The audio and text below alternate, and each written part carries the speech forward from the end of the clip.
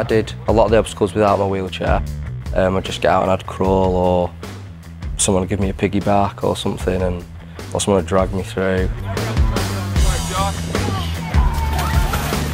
I've received so many messages from mums that I've inspired, like the 7-year-old children seeing it and, oh, I want to do that when I'm older and stuff. Those are the best messages to receive. First I got up to the edge of Everest, then tried to crawl thinking I'd quite easily get to the rope. It wasn't as easy as that, it was very slippy. And then obviously Dad's like trying to push me, but then he's slipping.